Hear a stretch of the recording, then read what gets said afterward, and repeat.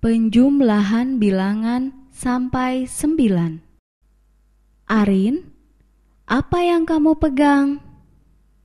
Kak Nina, ini buku latihanku.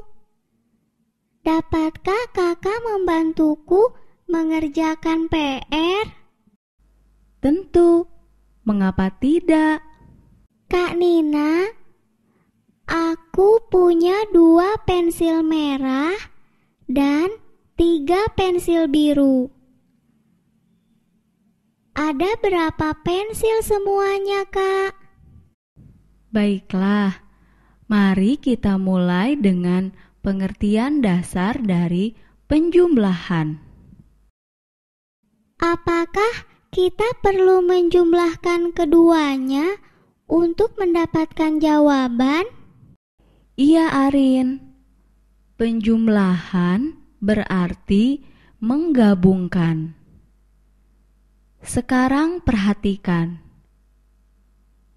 Ada 2 pensil merah dan 3 pensil biru.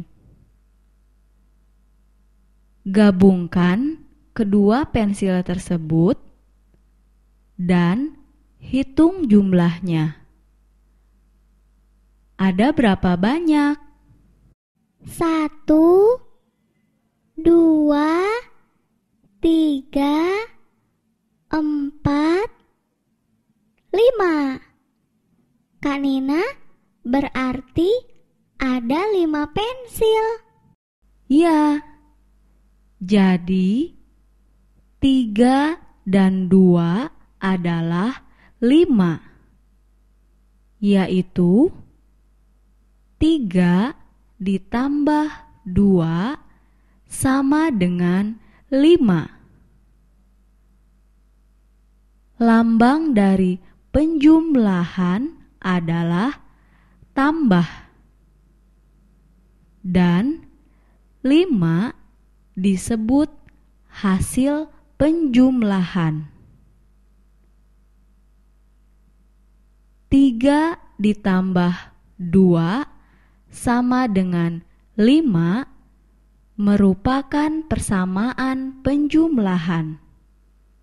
Dan dibaca 3 ditambah 2 sama dengan 5. Sekarang kita lihat contoh yang lain.